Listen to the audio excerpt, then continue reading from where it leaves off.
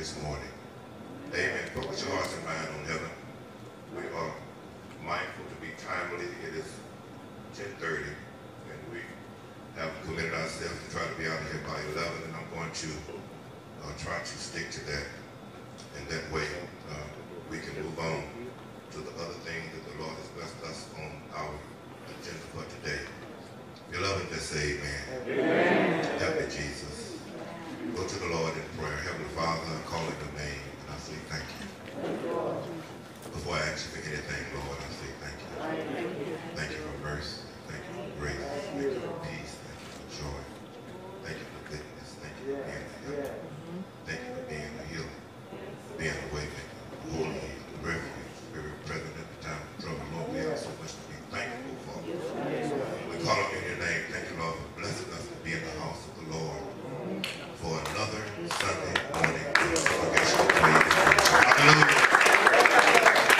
My brothers and sisters, friends and family, sons and daughters of this ministry, Lord, we're here.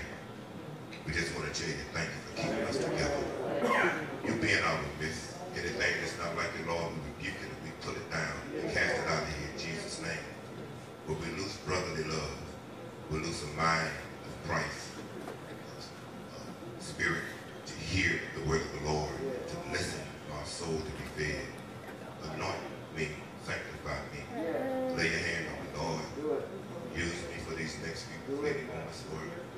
Your glory. Save, revive, restore, deliver, and make free. In Jesus' name. Come on and clap your hands one more time.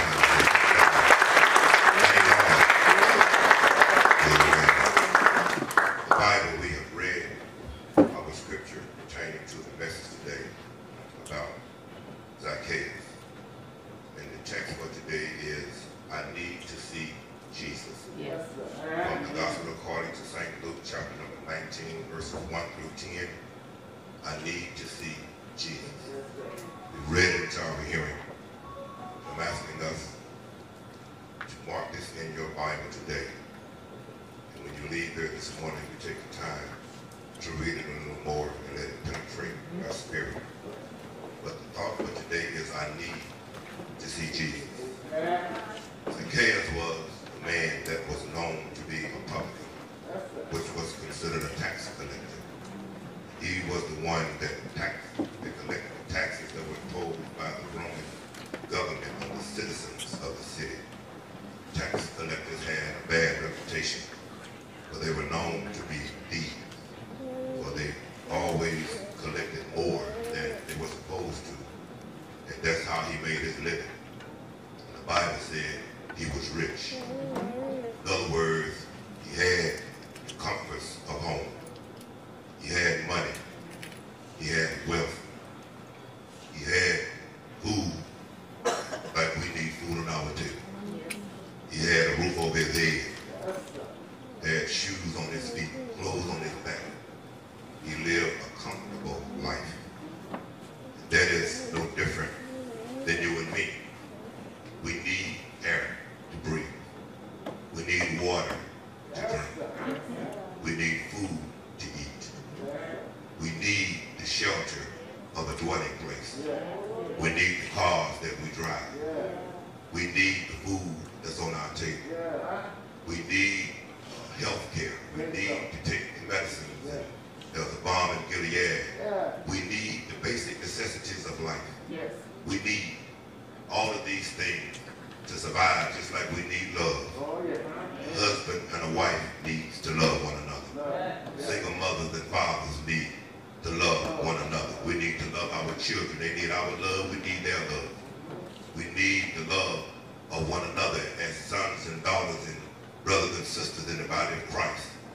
We need these things. And Zacchaeus recognized something about his life.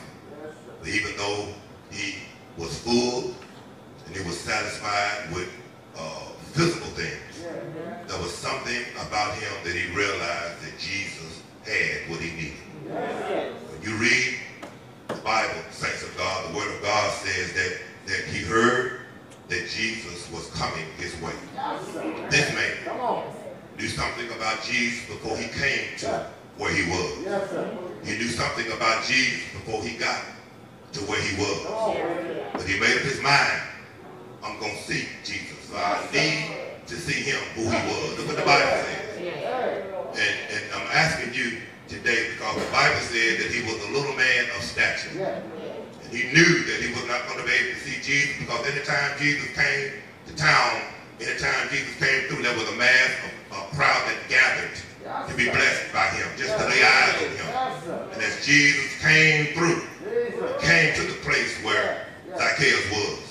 And the Bible says he climbed up a sycamore tree. And I want you to know that he didn't make no excuses. I'm asking us today in our walk with God, in our life that we live, don't make excuses for whatever it is your shortcomings may be. Don't make excuses. Don't blame nobody else. Don't wait for nobody else to do what you can do for yourself. Amen. This man, but the Bible lets us know he was considered a sinner. But there were those that murmured when Jesus went to his house to dwell and sup with him. He said, Jesus, he must don't know who this man is. He's a sinner. And his life was no different than you and I, but we're sinners saved by grace. Amen, somebody. We're not who we used to be. We don't worry about our legacy. All of us have done something in our life that's not pleasing to the Lord. Not only before we've been saved, but since we've been saved. But I'm so glad that God is merciful. The Bible says Jesus came to where Zacchaeus was. And he looked up. And I want you to know that Jesus knows where you are this morning. You sit in the house of God. He knows you here. He knows what you need. He got what you need. Blessings with your name on it. And I'm so glad that Jesus, he looked up and he had a conversation with Zacchaeus. And he said, I want you to make haste and come down. The Bible says that Zacchaeus didn't make no excuses. The Bible said he made haste. And that's what I'm asking us to do today with your spiritual life with God, with your relationship with God. We need to make haste. Move a little quick. Move a little fast. Get on your knees and stay there. Rise up in the morning giving God the praise. Make haste. I'm so glad Jesus took the time and he had a conversation with someone that was considered a sinner. But he wasn't embarrassed anymore. He didn't worry about his past anymore. But when he came down and made haste to see Jesus, the Bible said Jesus told him, come on down. But today I'm going to come and sup with you in your house. And when he saw Jesus, there's something about when you come into the presence of Jesus. Can I get a witness? When we see Jesus, we realize that Jesus, we feel his righteousness. We feel his strength, his joy. We feel his power. There is something that happened to Brother Zacchaeus. He had a conversion. But he told the Lord, anything that I have done wrong, I apologize for. If I've taken anything by false accusation, he knew he was a thief. A lot of us this morning, we know what we're doing. And everything we're doing might not be lined up with God. And I'm so glad we can say, Lord, it's me. I need you to touch my life. That's what Zacchaeus said. He had a conversation with Jesus. When he saw Jesus, he said, not only I want to give back what I've taken that wasn't mine, but I'm going to restore it fourfold. The Bible lets us know that God will clean you up. He'll wash you when he wash you. Won't he restore you? Won't he renew you? Won't he fix it? Won't Jesus make it right? I'm so glad Jesus is the answer. But Zacchaeus said, I need to see Jesus. I want to see Jesus for who he is. I'm going to tell you today, he's joy. Can I get a witness if you need some joy today? That's who Jesus is. He's peace. Anybody need peace today? He's long-suffering. He's patient. He's kind. He knows how to revive. He knows how to renew. He knows how to pick you up and lift you up. That's who Jesus is. And I'm so glad today Jesus told him, this day salvation has come to your house. I want you to know today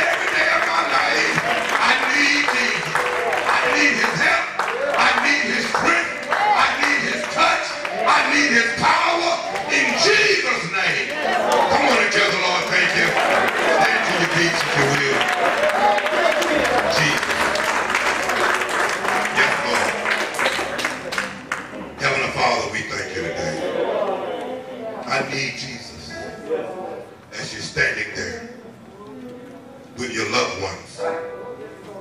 If you're standing by yourself, know that Jesus is nigh to thee. And as you stand, make up in your mind, I want what God has for me. I'm encouraging myself in the Lord, holding on to Jesus. Take the time, brothers and sisters, and you reach out and touch the Lord. And you ask him, Lord, touch me. Touch me. Come on, touch me. Touch me right now. I need your touch. I need you to lay your hand on me right now. Waiting on you. Standing in the house of God. My brothers, my sisters, husbands and wives, single mothers and fathers, widows and widowers, young and old, all of our children, Lord, we need you. Touch us right now. It's me. Hallelujah. I'm standing here. My mind is made up. I open up to you right now. And I stretch out to you. Bless me, Lord. Strengthen me. Bless my life. Bless my way. Whether I'm in the city or whether I'm in the field. Coming out or going in. I need you to touch me. Come on, thank the Lord. Zacchaeus made up his mind. The Bible says he came. Come to Jesus. Lay it at his feet. Bless us now, Lord. Hear our prayer, hear our call, hear our cry. In the name of Jesus. Lord, we thank you, we thank you. We thank you. Come on and tell him thank you. Come on and tell him thank you. Come on, thank you. Tell the Lord thank you. I thank you, Jesus. Thank you, Lord. As you stand, I need thee. I got a couple of minutes to do a teaspoon of this song. Hallelujah. Just for one more moment. Stand and we're going to get ready to leave. Amen. I'm trying to find the key I need to be in. I can't sing like some of y'all can. Hallelujah. I need thee every hour, most gracious Lord. No tender love like thine can peace afford. All up in the balcony. I need thee, oh, I need thee every hour. I need thee, oh, bless me now, my Savior. I come to. One more time. Tell it for yourself. I need thee, oh, I need thee. Yeah, every hour I need thee. Oh, bless me now, my Savior.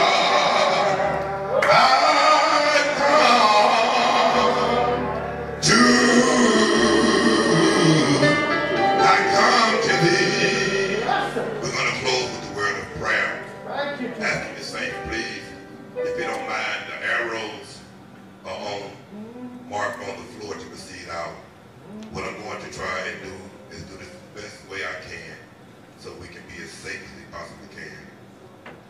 After I finish praying, I'm going to ask those on my right, on this side first, to proceed out following the arrows, starting from the front and move towards the back to exit the church. And then when they come down to the sanctuary, those of the saints of God in the middle, follow the arrows and proceed out pew by pew. That way we're not all leaving out at the same time. And then those saints of God that are on this end to leave out. Amen. God bless you. Please be patient with us. Learn who asking us to do. This is the way to be balcony. Y'all wait and y'all leave out last if you don't mind. Amen. Thank you. Yes. Thank you, Jesus.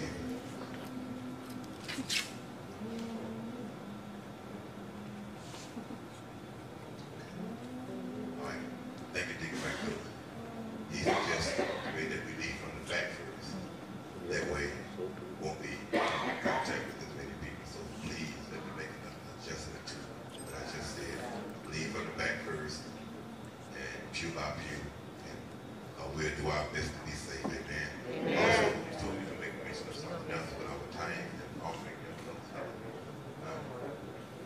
Yes, we're asking you if you can take your time envelopes and prepare them and have them prepared for when you come to church. We do our best to make change when we have to. Please take those envelopes with you and prepare them when you come into the sanctuary. You have your offerings already together. Amen. Amen. God bless you. In the name of Jesus, Heavenly Father, we get ready to leave in the house of the Lord. I just want to tell you thank you for the word. Thank you for blessing us this day. Hallelujah. Thank you, Lord. Thank you, Lord. Thank you for the word, for feeding our soul. Every man and woman need to see you. Our spirit man has been fed, and we thank you. As we leave the house of the Lord, go with us. Watch over us. Protect us from harm and danger. Those that have to drive distances to get back to their dwelling places. Bless the automobiles. Give them traveling grace, mercy, and protection. Get home safely. In the name of Jesus. Bring us back again at appointed time for worship.